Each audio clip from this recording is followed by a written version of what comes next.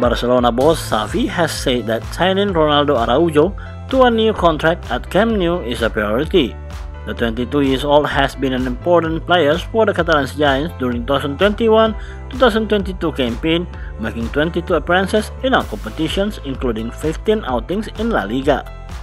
Araujo has entered the final 18 months of his contract at Barcelona, though a recent report claimed that Manchester United had made a £25 million sterling bid for his services.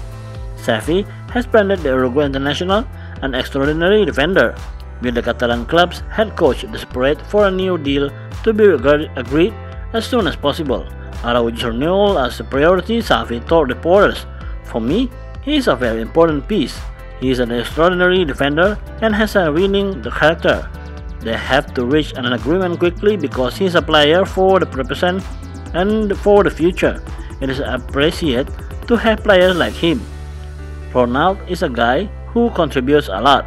Araujo, who has also been linked with Chelsea, Real Madrid, and Liverpool, has featured 61 occasions for Barcelona since making his first team debut in 2019.